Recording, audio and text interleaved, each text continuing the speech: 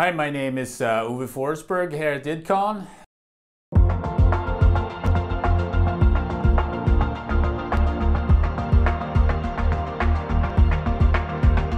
Most of the time when I've been out, one of the things that caused a lot of issues with this reordering is when you reserve parts. So that has to be clear. It seemed like in some systems that it's not included in the consumption, in some case it is, and then they don't use it. So there's some process issue there that's not working, and it must be part of the planning process that's causing that.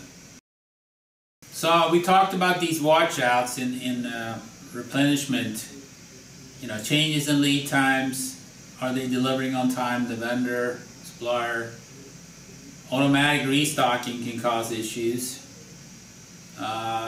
If you parts kit and reserve parts, in my opinion, that should be the best way to handle that is to say, if you have kitted a part, it's consumed out of storeroom, or you put it in a different storage location, which people cannot take parts out of. So that's another way to do that. Return parts. If you don't use parts, I've been to several places now. If you take a part out of storeroom, you're not allowed to take it back. I mean, that to me doesn't make no sense to me at all.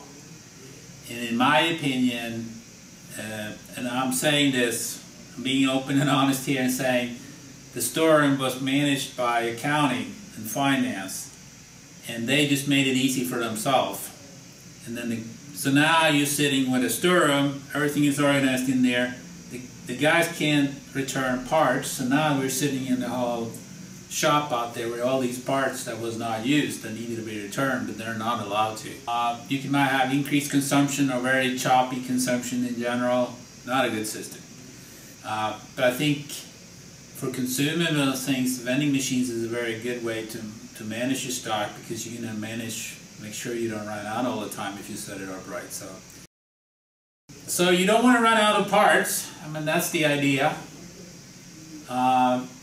So if you're calculating here saying, well, what is your annual usage? It's 10 units per year. The economic order quantity is 7 units. The lead time is 3 weeks. So your usage rate is basically per month is you have 10 per year. It's 12 months, so 0.83 parts per month is what you use. So what do we want a minimum to be? I mean, we want one on hand all the time. We say that the lead time is 3 weeks, and we use less than one a month. So setting the minimum to 1 will make sense in this case. So the reorder point could be equal to the lead time demand plus the safety stock. So in this case, the lead time demand is 0.83 times how many months? So this is 0.75. This is 3 out of 4 weeks. Plus 1. So you get up to reorder point at 162, which is really 2 if you round it off. And the maximum point is really the minimum plus the EOQ. So that should be 1 plus 7 equals 8 units. So what's the reorder cycle? Max units in stock divided by the monthly demand. So you see that end up to be close to 10 months. That's your reorder cycle. You could argue a little bit how you calculate that, but you're saying, the purchasing department and maybe all the costs around running the purchasing department.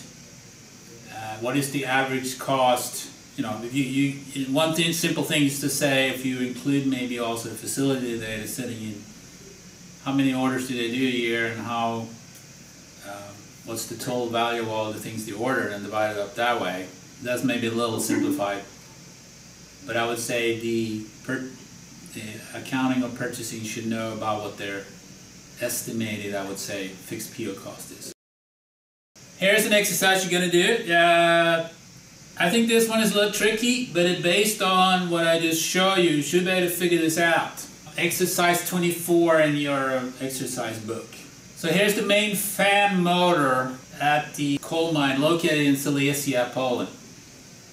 So this fan motor has some information about annual usage of the ball bearing and the cage rotor.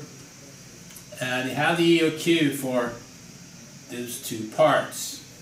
Have the lead time in days, and the shortest period of usage, and the amount of pieces used in equipment. And of course the ball bearing is 4 of them. There's 2 bearings on each end of the shaft, and the rotor is just 1 of them used in it.